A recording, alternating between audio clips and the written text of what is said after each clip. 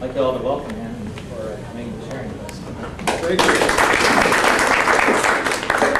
you. I'm going to try to stay focused on the actual PowerPoint, and I'm pretty much going to do quite a bit of reading right through in order to preserve as much time as possible. And then I'll elaborate a little bit later on, and I've got just some laser printed pictures to show you of some aspects of phenomenon that go on in the realm of sustainability. My talk is about highlights of great sustainability concepts. Sustainability is a very wide-ranging issue. And go ahead and flip to the contents real quick. Table of contents. I'm going to go to pages 3 and 4 basically. First, I'm going to talk about a lot of definitions and concepts that people talk about. So we've got an understanding of the jargon, and I'm going to brush over some criticisms. I'm going to try not to badmouth Josh too terribly much. Josh is a great guy doing a great thing. He really glossed over the sustainability aspect of corn production, and I'll get into a little bit of what goes on in soil and energy balance, so on and so forth. Actually, I'm going to speak quite a bit about these 5 sustainability advocates. The first one's an architect. The second one is a famous old-time sustainable gardener. The third one is a microbiologist who has spawned several labs throughout the world to help promote sustainable plant growing.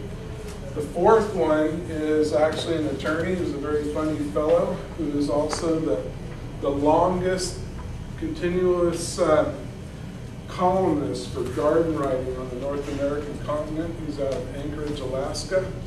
And the fifth one is a PhD soil scientist in the New Mexico area, who is the son of a John Deere dealer. And he's probably got one of the most acute grasps on reality of plant sustainable growing out of anybody in the world.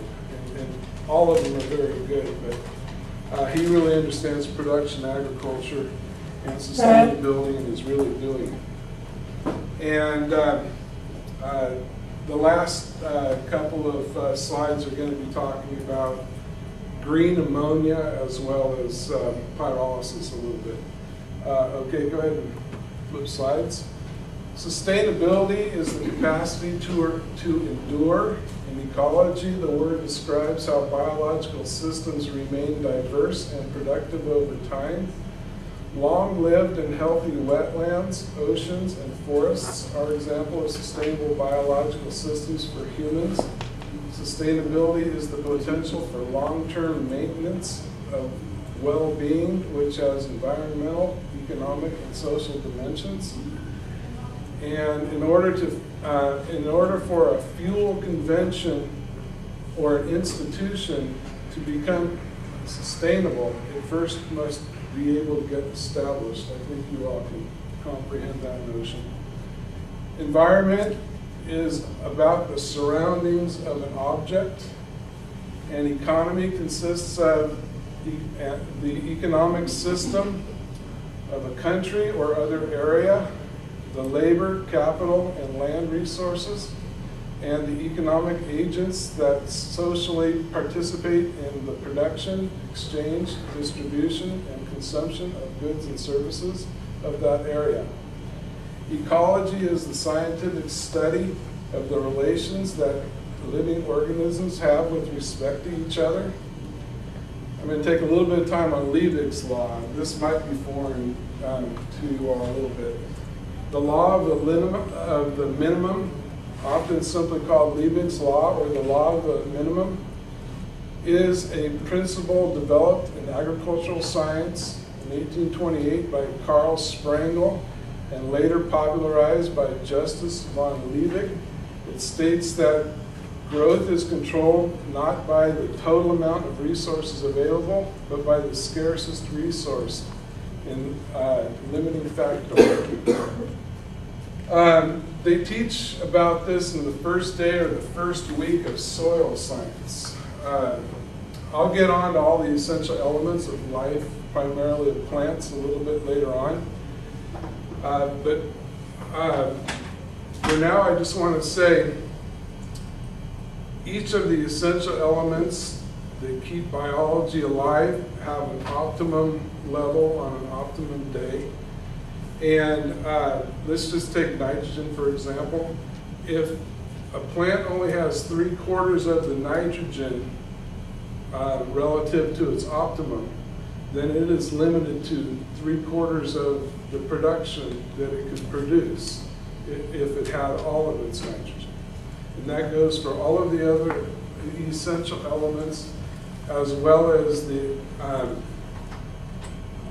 other resources that go into growing, like light levels, temperature, humidity, so on and so forth. Biology's essential complementary or abundantly contained elements in rough descending order in molar concentration are hydrogen, oxygen, carbon, nitrogen, potassium, phosphorus, calcium, magnesium, sulfur, iron, manganese, copper, zinc, chloride, silicon, boron, molybdenum, nickel, and cobalt. You will also find almost every other element in the periodical plant in the structures of living organisms. They may be complementary elements, or they may be toxins in as minute quantity as they exist. Not all of these elements are always considered essential to life, but a lot of leading edge organic type chemists and plant physiologists and animal nutrition people will tell you that a lot of the very minute elements like nickel and cobalt work as maybe cofactors in enzymatic reactions in plant or animal metabolisms. Okay, go ahead and go to the next one. Okay, sustainability, like I said once before, is very broad. Social and political sustainability have very little to do with soil ecology. A lot of gardeners and farmers who are biological focused people don't even think about the social or political sustainability aspects, or the economic sustainability aspects, until they run up against a capital roadblock or something, or a political roadblock with a policy that is snuffing out their industry, which most of you in this room can identify with, because it's given biofuels or liquid motor fuels a tough go in the past couple of years. I'm going to focus a lot more on agricultural sustainability, but I'll get back to it. Energy balance, most of you know about energy inputs versus energy outputs. It ties in with parasitic energy loss, as well as the values of different energy forms. The value of a human consumable protein and carbohydrate rich food can be a lot more valuable from a money standpoint, units of dollars, than even in today's current market prices, gasoline, biodiesel, ethanol, biobutanol, butanol, whatever, you name the liquid motor fuel. It's reasonably cheap than the actual nutritional value for humans in milk or some other good food. Okay, go ahead and go to the next one. Okay, criticisms of biofuels.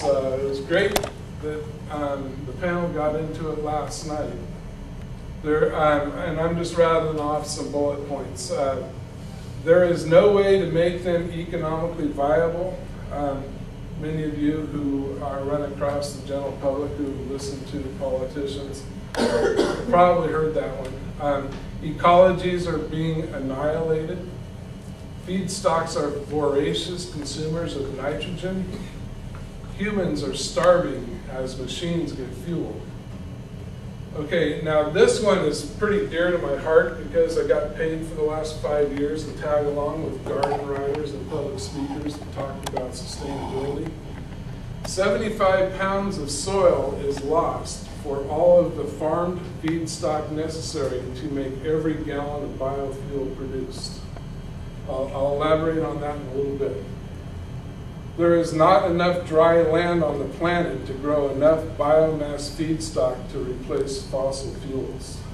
Now, if all of the knowledge you had was as a result of Josh's film or talk last night, you'd think, well, this is not very true.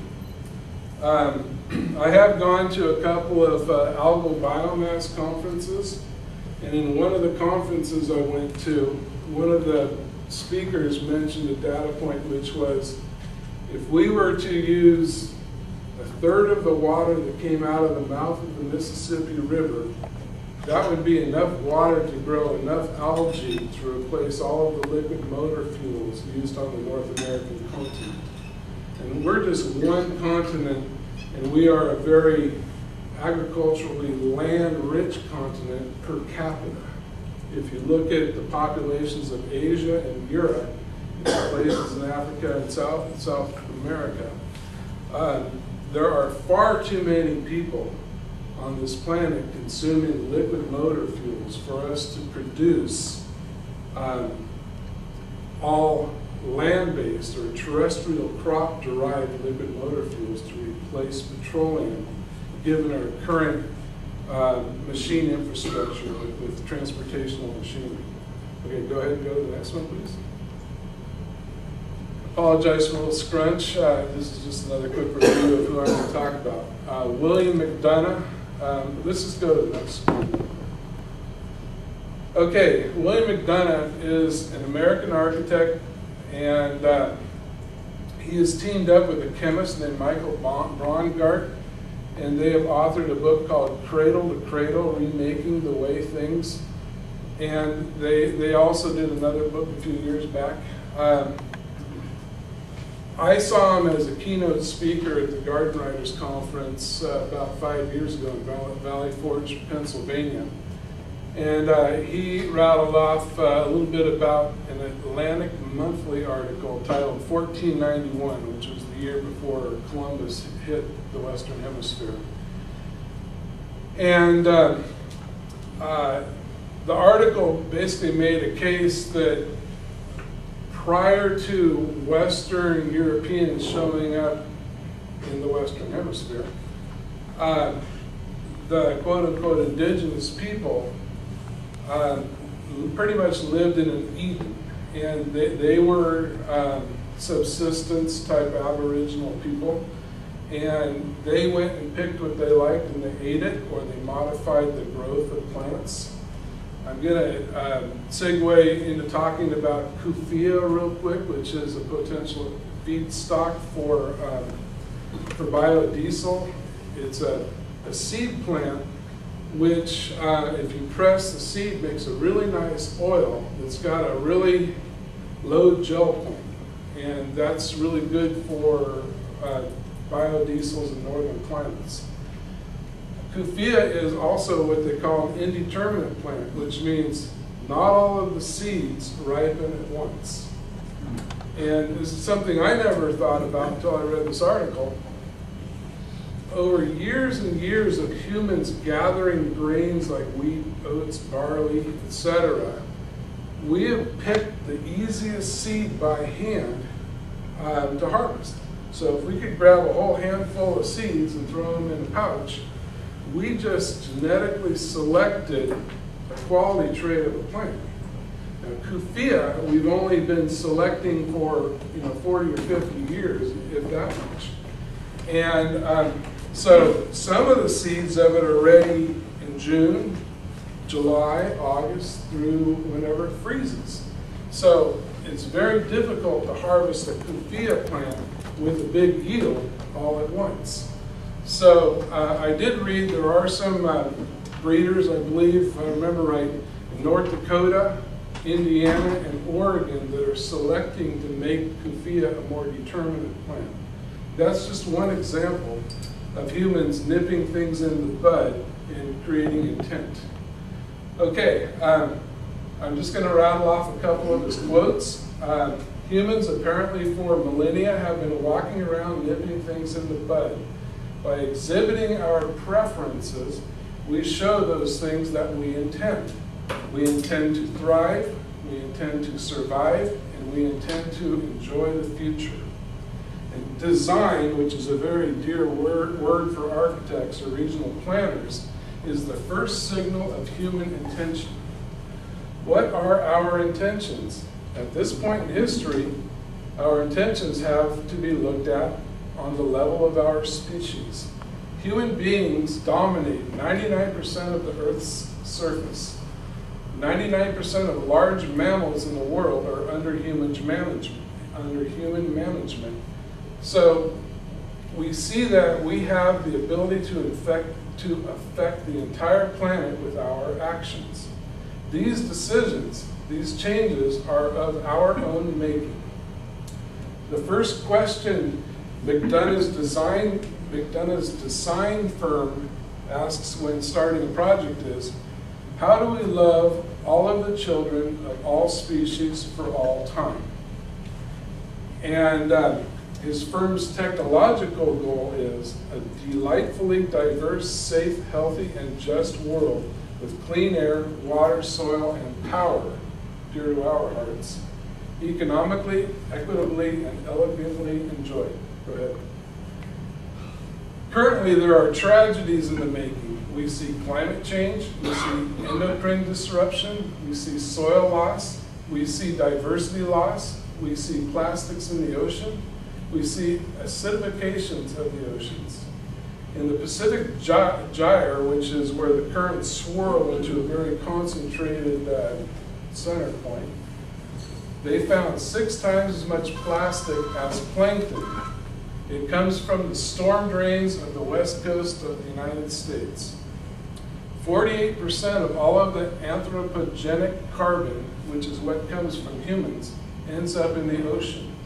For millions of years, the historic ocean pH, which is the balance of acidity versus alkalinity, has been in the range of 8.2 to 8.8, which is fairly alkaline.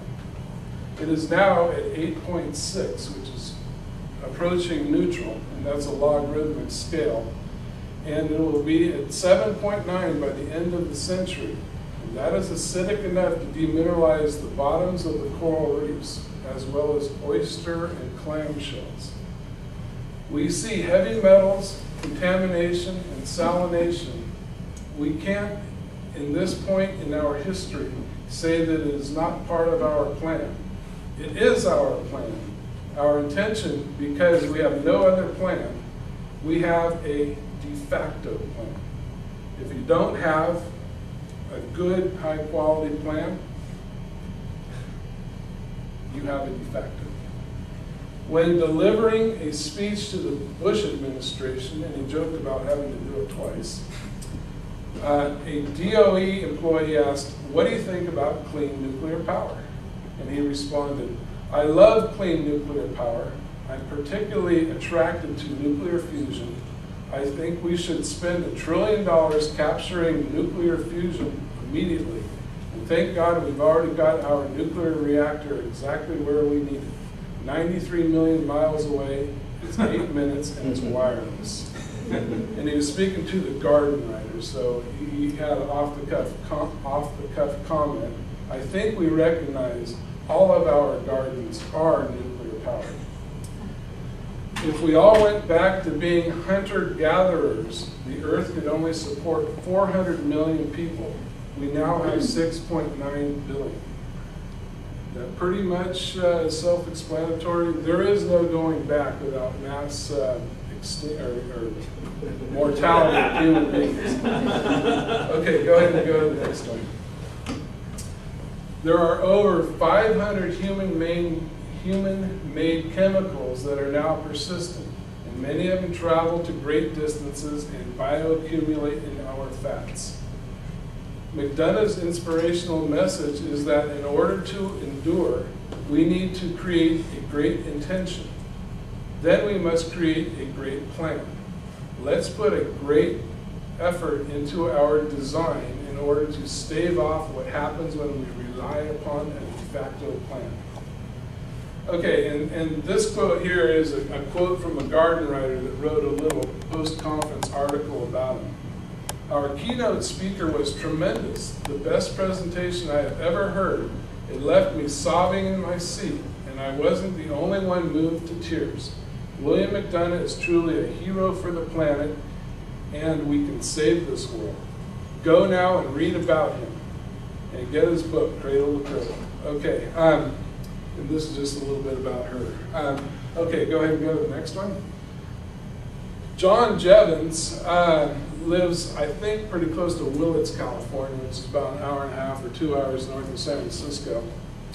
And visit them when you visit your cave up there, right? Around the corner. You could probably elaborate about him quite a bit. He's an interesting fellow. I first saw him at a conference called Eco Farm, which goes on at the Silmar in the Monterey Bay area of California every January. And I'm just going to read the bullet points real quick in the interest of time.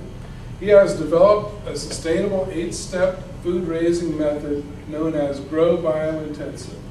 The method now enjoys widespread practice and development. Some of the most notable data points John has impressed are growing 1 pound of food causes a farmer to lose 12 pounds of soil. Okay, and this is where I kind of part pass with Josh, by the way. Even organic farmers lose 8 pounds of soil. In China, farmers lose upwards of 15 pounds of soil for every food a pound produced. Since it takes 1,000 years in nature to make 1 inch of soil, and approximately 10 times the amount of soil is lost for every pound of food that is produced, modern industrial farming as we know it is not sustainable. Nor is farmed corn, soybeans, or canola sustainable for produced biofuels. I just want to say one more little point about that. When I first heard Jevons say that, I didn't believe it. But if you dig into some of his articles, you'll understand that every time you run a plow through a farmed field, you open it up and you hasten the rate with which microbes respirate organic matter. So basically, it lifts off the CO2. Now, in the short run, you can grow high-yielding crops and compete with your neighbor. But in the long run, you're going to do destruction of your soil. And when I was in school 30-ish years ago, I recall soils professors saying, our farmers farm with a 10-year mentality. And when I did plant nutrition in the Salinas Valley and the San Joaquin Valleys of California and the Santa Maria Central Coast area, I got what they were talking about. Something goes on in this intensive row crop farming that I call Darwinistic crop rotation. You will get a farming corporation to lease land for upwards of $12,000 an acre per year, and they will get 2 and apportioned crops per year off of that land. And they've got a rotation of 2 or 3 crops, and they will farm that land until they have a crop failure that makes it so it's no longer profitable for them to farm that land.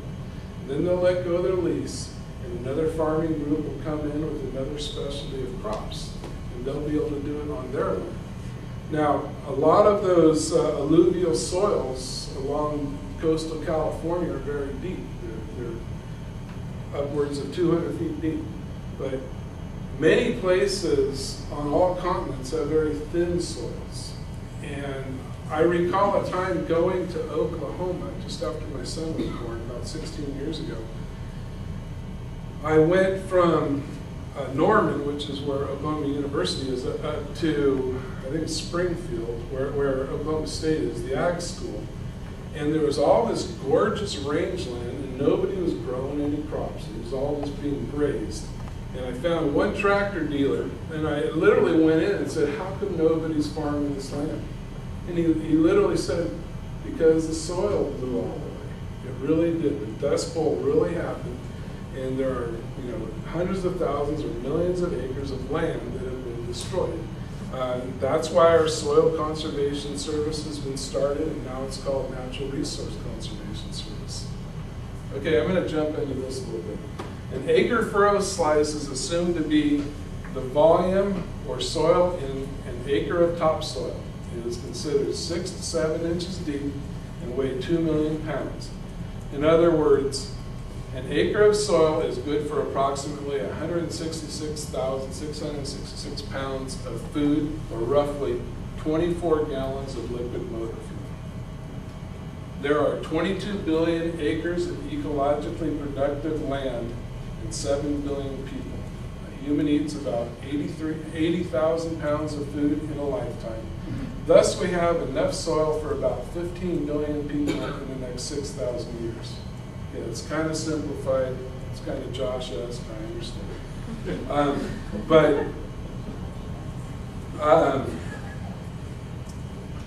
The moral to the story is we've got a severe soil limit. And if we keep rising in population and we keep farming in a very exploiting fashion to our soils, we're all going to be eating hydroponic food fairly soon. There's plenty of nutrients in the ocean, we're not going to run out, but it's going to get a lot more expensive. Okay, let's go ahead and go to the next slide. Okay, there we go. Okay, have many of you heard Michio Kaku speak? Okay, great. When I was going through my divorce, I used to have a lot of insomnia, and he used to be on late night radio with Art Bell.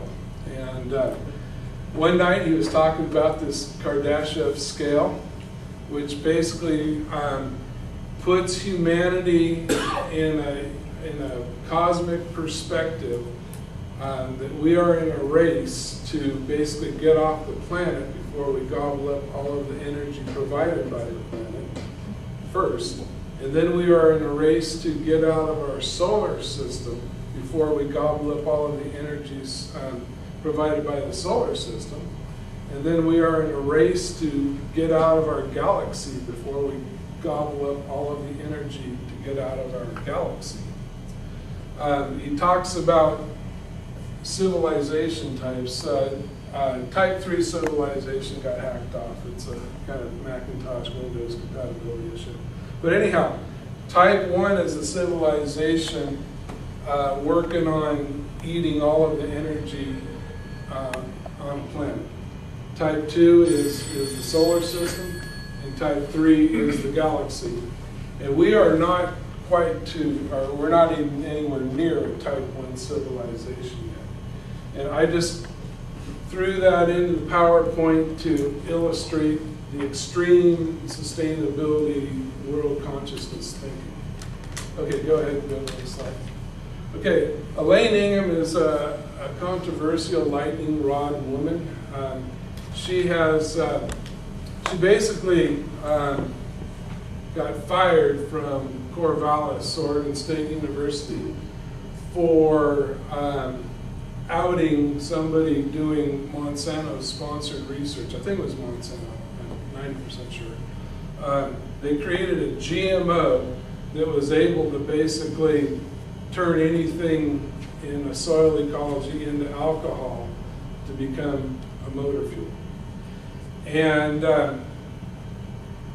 She basically outed the group of researchers who were working on that and said if that gets out into our environment, imagine the destruction that could do if that could replicate.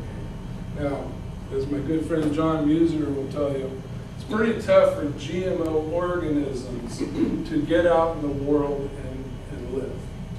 And I agree that's true. I still think there should be GMO protocols, an acid test, whether or not they should be able to be marketed out in the environment. Yeah. And I would challenge that still with starling corn and a bunch of other things. There's a ton of genetically modified stuff that contaminates our food. I agree. And when they say produce controls, it seems like stuff that would be abundant.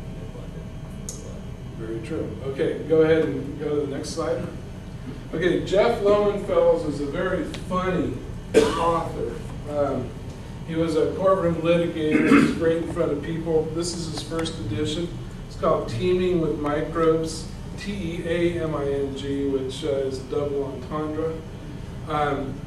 And basically, he has popularized many of the notions that Elaine Ingham's Soil Food Web Labs have been working with sustainable farmers around the world using. If you really want to learn quite a bit, you can read this book. I know one person who's done it in one sitting. I did it only flying on airplanes, and it took me about 5 flights. I'm not a very fast reader. Basically, the Soil Food Web talks about anything from bacteria, microbes, to fungi, to microarthropods, to arthropods, worms, birds as vectors transporting nematodes around through soil. They all kind of live together and work together, and in nature, they tend to flourish. If you look out of that forest, it's boom, and we haven't done anything to it. Go ahead and go to the next speaker real quick. I'll elaborate more if we've got more time. Okay, this fellow, Michael Melendrez, is one of the most impressive people I've ever run across. He is in a little bit south of Albuquerque, and he sells soil that he creates. He creates an in-vessel compost from sustainable crops that he grows. He grows a wide variety of legumes in the pea and bean family, as well as corn, and he composts them before they're fed to animals. And the reason why he does it is for a very wide array of amino acids, which are the building blocks to proteins. In other words, he creates a soil with a balanced diet for the plants that are going to be fed the balanced diet. He doesn't just compost reactively the food waste in the yard. And he himself is successful, and what just lit up a light bulb in my head with him was his entire fertilizer program on his own crops is basically a cover crop in the fall when he's not growing a production crop, and 15% of the biomass that he harvests he puts back into his soil. So basically, he's got an energy balance gain of approximately 85% relative to 15%. And so a lot of us think about energy balance as far as the inputs going into a corn crop or a soybean crop relative to the amount of BTUs we get out of that crop per unit area. In a soil ecology, it's pretty much the same gig, only you need foods for the entire soil food web that they can digest. They cannot have an interruption of the food supply. If they run out of food, their populations die out. And a lot of people who are machine people, like ourselves, have no idea that almost half of the thermonuclear radiation that comes from the sun and gets photosynthesized into carbohydrates and amino acids gets exuded out of root systems. They're plant exudates that are sugar and protein rich. And plants do that to feed soil ecologies. And they trade carbos and proteins to soil microbes, etc., in exchange for inorganic elements, all of the elements on the periodic chart that I showed you earlier. And in a forest, which is you know, a very mature environment relative to like fresh lichen on a newly formed lava rock, you get orders of magnitude more production of total biomass than you do on a row crop field for an annual crop that we typically grow as an energy crop. And there's no cultivation and there's no fertilization for these old growth forests. So after getting that notion, which I actually got from the Elaine Ingham workshops, I became a tremendous advocate of perennial crops as opposed to annual crops. Do we have anything else here? Yeah, we should have. Go ahead and go. Okay, I'm going to talk a little bit about green ammonia. And boning up for this talk, I ran across green ammonia. How many people here have read about using ammonia as a liquid motor fuel or know anything about it? Okay, this is something we should seriously take a look at. Some of the big freighters are putting urea in fuels now. How many people have heard about that? Okay, urea is a modified form of ammonia with a fair amount more carbon in it. And so I'm just going to go over the bullet points of it real quick. It has no carbon emissions because it's NH3. It burns in internal combustion engines. Engines can run at a 25-to-1 compression ratio, which is much higher than diesel engines even. So you can get closer to the ideal Carnot engine in efficiency with ammonia. It requires no energy plantations. It has been used to fuel vehicles since 1933. Less ammonium or ammonia fertilizer plus more ammonia fuel equates to less habitat destruction. Josh talked about the big short-term environmental catastrophe in the Gulf of Mexico, but he didn't talk about the ongoing environmental catastrophe of the dead zone at the mouth of the Mississippi River, which has been going on from his ethanol producing buddies in the Midwest for many years. I think we're up to 6 or 7 million square miles of dead coral reefs at the mouth of the Mississippi River. And actually one of the things I'm kind of working on a little bit is a stabilized form of green ammonia that won't immediately leach out into the ecologies and get into the aquifers and go out the Mississippi River and kill coral.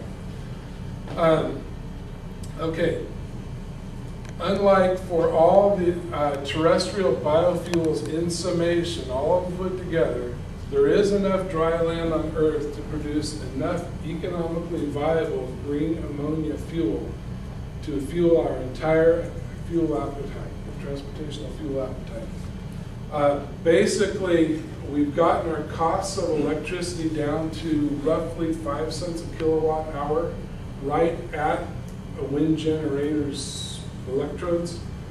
And if we can take 5 cents a kilowatt hour electricity and run it through a nitrogen producing hammer process electrolyzer, we can create $500 a ton ammonia. And the world market price is about $1,000 a ton. And the United States, I don't know the data for Canada, but the United States imports, I think, 70 or 80% of all of the ammonia it uses for farming. So we have a greater trading balance for nitrogen fertilizer than we do for petroleum in North America. And we could potentially just bypass all of the trans-esterification nightmares and create a liquid motor fuel out of ammonia. Now, the one drawback I have found about ammonia is it's got less energy density when it's in a liquid form than gasoline or diesel. a lot of people don't realize, they just think, oh, there's more BTUs in a gallon of diesel than there are in gasoline, so diesel's a better fuel. There are efficiency factors as well. The bigger the combustion chamber and the bigger the cylinders and displacement of the engine, the more of an economic advantage there is for compression combustion engines relative to spark combustion engines. But a lot of people don't realize there's actually more BTUs per unit mass of gasoline than there is in diesel. A lot of the advancements of gasoline came in the World War II era when they needed aircraft fuels for spark combustion engines.